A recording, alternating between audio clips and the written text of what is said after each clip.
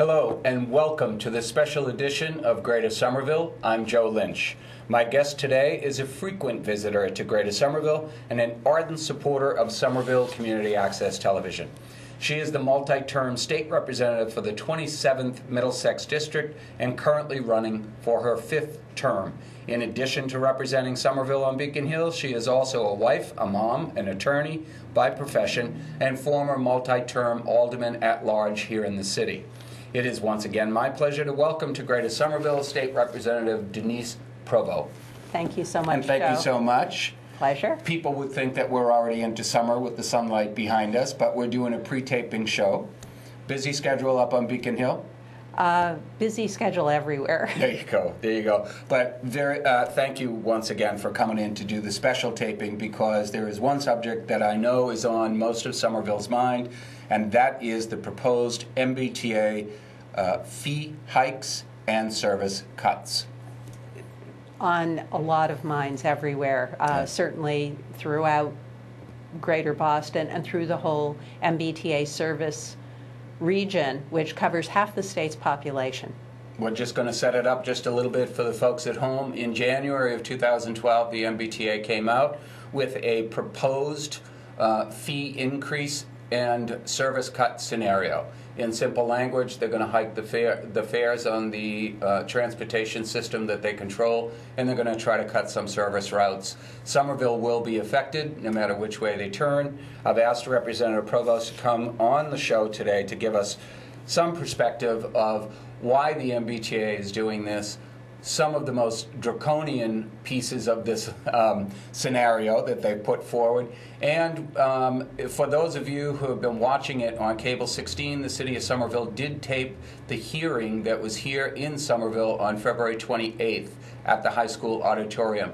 I would advise most of you, if that is still running on Cable 16, to watch that hearing, because some passionate speakers spoke eloquently and intelligently about the impact that it would have on them as residents and businesses here in the City of Somerville.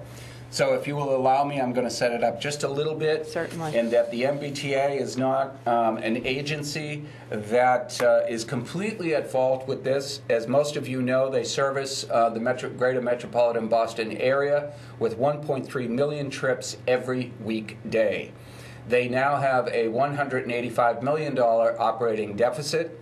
That is not all their fault.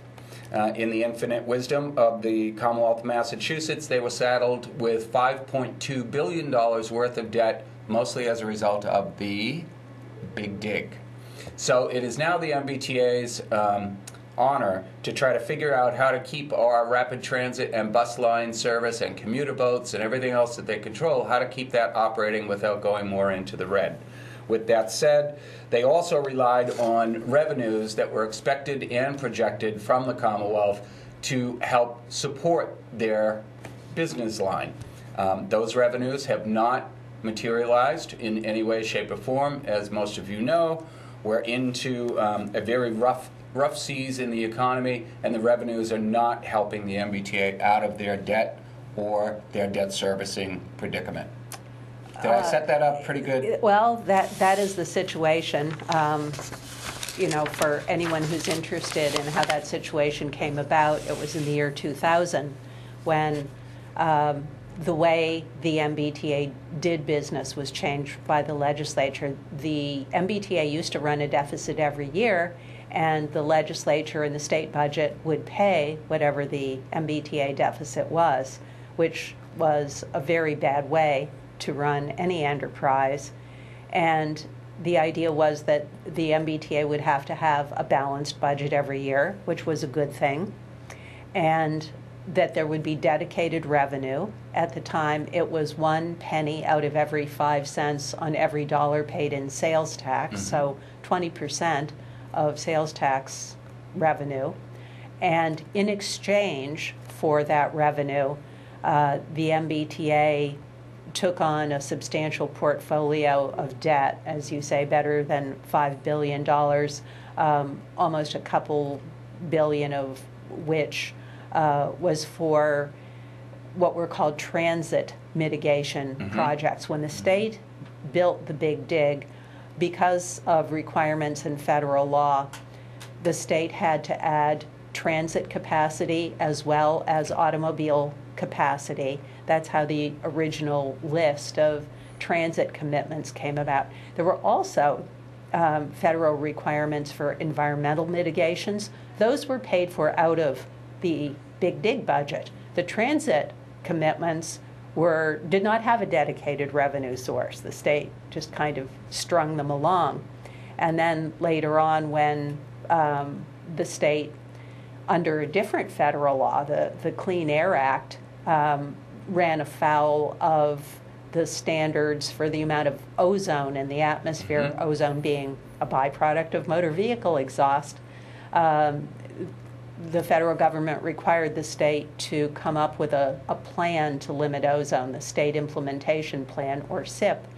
And the state said, well, how about these transit commitments we've already made? By our calculation, those will bring us into compliance with the Clean Air Act. So now there are two sets of commitments for those projects, but even the projects that have been constructed, and initially those were low-hanging fruit, like more parking capacity at suburban commuter rail stops, those haven't been paid off yet, and they're an obligation of the T.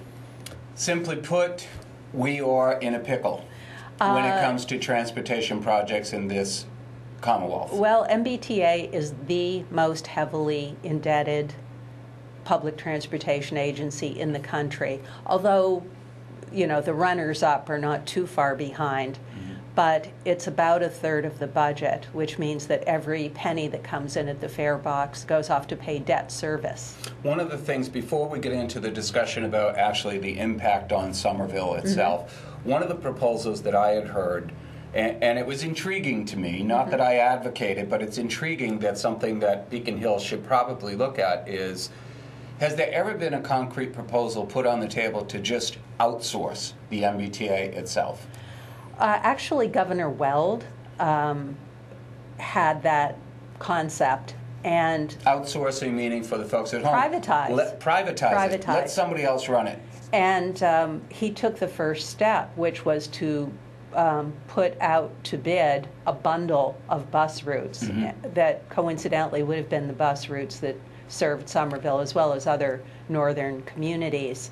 There were only 2 bids, and it was extremely controversial. And Weld left office, and his successor, Cellucci, withdrew the RFP for privatization. So the second part of it that I heard at the public hearing, which I think got a lot of cheers from somebody, was one of our well-known community activists said, why don't we just let the MBTA default? Let them go bust, and then put it out to bid to private enterprise so that they are not inheriting the debt. If Wall Street can do it, why can't the MBTA do it? Well... You're an elected official. You better be careful about advocating for stuff like that. I couldn't advocate for that proposal.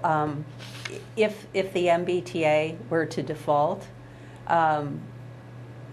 you know, since Citizens United that decided that corporations were people who had free speech rights, I'm afraid that what we see as a practical matter is corporations having more rights than people, and certainly more rights than government.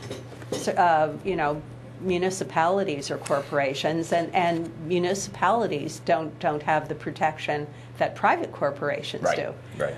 If the MBTA were to default, our bonds would become junk bonds, and no successor agency we would end up paying higher. We're getting into a little bit of the intricacies of high finance here. Yeah. That, as most of you know, just take what we're saying here and try to incorporate that and put it into your own personal life. If you've got debt, mountains of debt, and you're not being able to keep up with your paycheck that comes in every week or every 2 weeks, and you're not able to pay off your debt service, and you're not able to pay your utilities, you're constantly looking at ways to either cut back on your own budget or increase what you take home from work.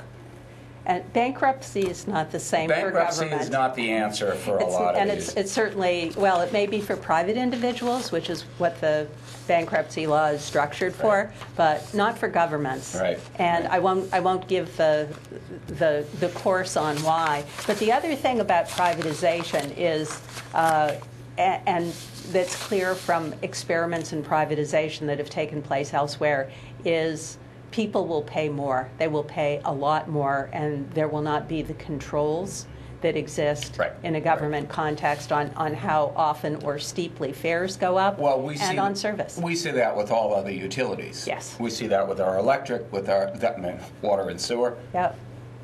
Still government run, but that's a discussion for another day. Summary of the overall proposed changes. Massive by a lot of measures. Almost 100 bus routes cut regionally.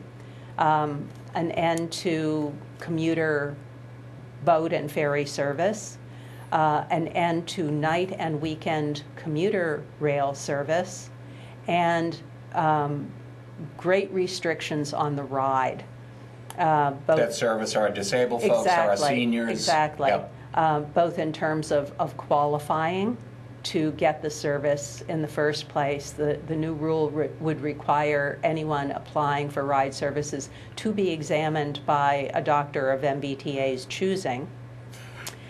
And Excuse me. And also fare increases, restrictions in service, and different fare structuring that would include premium payment zones. What the MBTA has done is they put out two different scenarios. Mm-hmm. Scenario 1, Scenario 2. Let me just be clear, we're not going to spend a whole lot of time on commuter boat cutting from Hingham Shipyard up, although it affects my brother-in-law, who every day, good soldier he is, doesn't want to put more carbon into the air and leaves his car at home, takes the commuter boat. Former transportation director here in the city of Somerville, now lives in Hingham, gets dirty looks every day from his fellow commuters who take the Hingham ferry because of that. So we're not going to spend time on that. We are going to spend time that the overall scenario, and I'm going to read off of cheat sheets here, is that within one scenario, it's a 43% increase in fares. In the other scenario, it's a 35% increase in fares. The ridership impact, as Representative Provost was describing, massive route cuts all throughout the metropolitan Boston area. So we're going to try to take a little bit of a look at Somerville. The folks who can least afford an automobile in both these scenarios are the ones who will be most impacted. Alas, that is so. Our seniors, our disabled, and our students. Yes. Simply put, they're going after those who can least afford it because of the percentage increase. So just in case, somebody wants to download this document is on the MBTA's website, and we're going to give information about how to comment about this. The comment period for expressing your displeasure or your approval of these is March 12th. Yes. March 12th. And I'm going to give it a couple of times during the course of the show, but the website for that to submit it via email is fairproposal@mbta.com. So if you want to continue submitting your comments and tell them that they're out of their minds by going after the most vulnerable in our society, written comments should be sent to the MBTA at 10 Park Plaza, Boston, 02116, or you can call them, 617-222-3200. So when I look at these, the seniors get a 175% increase. Yes. The students get an 83% increase. Our seniors who are disabled are getting a 150% increase. This is outrageous. It is. And it is probably the number one priority for most legislators, certainly within Metro Boston, if not the entire MBTA service area. But not so much folks who represent people living outside the MBTA service area. It doesn't that's part affect of the them. problem. Well, at first blush, it may not affect people outside the MBTA service area. However, those all drivers in the state, through the state, rely on MBTA because if it weren't for MBTA, there would be so many more cars on the road. That's right. So much more congestion. That's right. So much more trip delay, and much worse air quality, which not only has health costs for individuals, terrible health costs, right, but it has political and economic costs for the region. And just as public transportation has an economic value, the cuts to MBTA service are a terrible threat to the Massachusetts economy overall. Let's go back to one of the points that you made, Representative Provo, which is, for folks who have to take their private vehicle because of the nature of their work. They may be a sales rep, or they may be, private business that has to have their vehicle on the road.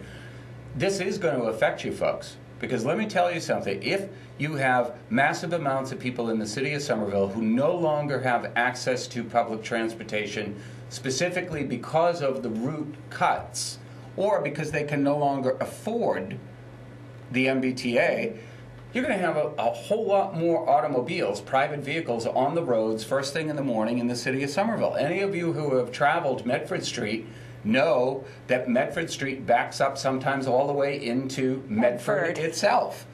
And that if you think that that's not fun, let them do their draconian fare increases and service cuts. You're going to see a whole lot more private vehicles on the roads here. So it does affect you. We're not saying that, it's life or death for the folks who have to take their vehicles, but for some of these folks whose jobs are in Cambridge or Boston or out on 128 or north of the city or south of the city, public transportation is the only way they can get back and forth between their jobs. So we're moving on a little bit from our seniors and our students, and now let's get into the working class here in Somerville. Yeah. What effect is it going to have on them? Well, it's going to have a tremendous effect on people who need to get to their jobs. And the other side of that, it affects the employers who are expecting people to be at their jobs on time. Punctually, yes, on time. Punctually. Right. And as constituents have contacted me since this proposal was first rolled out, I've really been stunned by the commutes that Somerville people take in order to participate in the economy, that people from Somerville work in Burlington, in Waltham, in Wellesley, in Newton. They work on the North Shore, they work on the South Shore.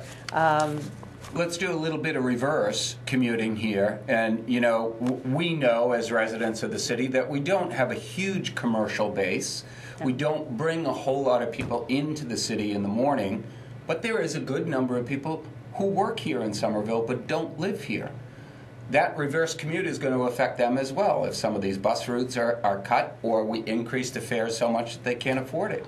Regional transportation will be affected, and the regional economy will be affected. It's a huge thing, and it is the fruit of MBTA having to have a balanced budget. Sure. And the fact that the sales tax revenue, which was predicted to be a reliable income stream, has become anemic.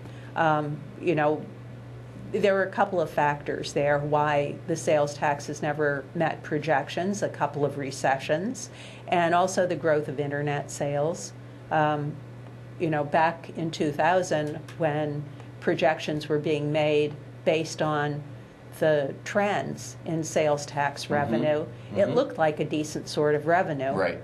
But it has proved to be it's failed to materialize. Yes. So now it's, in typical business fashion, okay, well, we didn't meet the revenue, so we're going to have to start cutting. Well, it is, it does produce some revenue, but not to the extent of need. The other thing is fixed costs have gone up. The MBTA is the single largest consumer of energy in the state, and energy costs have been rising on an average of 14% annually. Fair point, Representative Provo, because just like anybody else in this day and age, they have cost increases for fuel, for energy, for healthcare, for the ridership.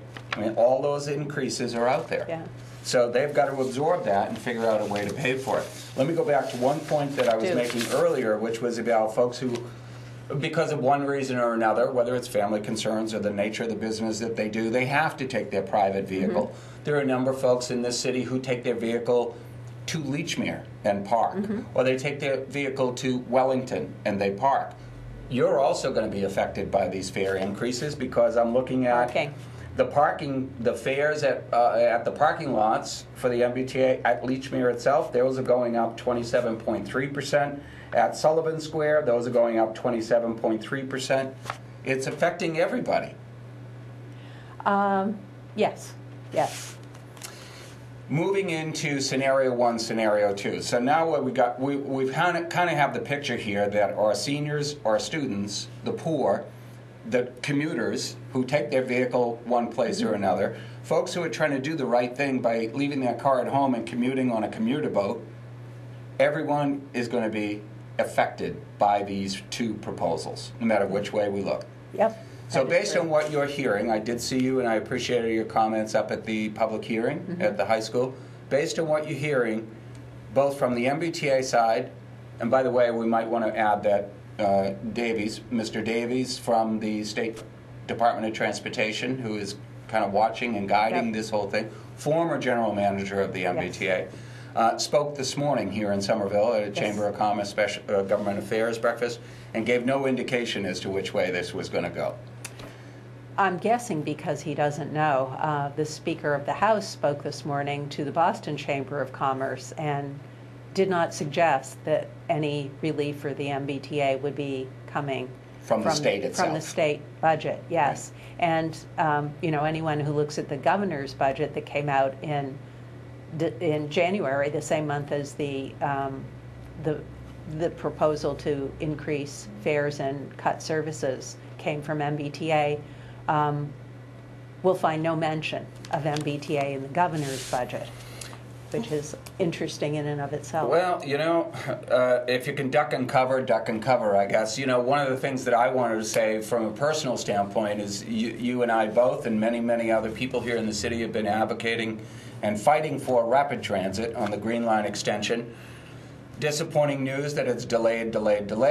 But one of the service cuts that they are talking about is the 80 route, which comes right up Medford Street. And if any of you in the city have ever looked at the bus stops along Medford Street first thing in the morning, it boggles my mind why they think that that is a route that they can cut.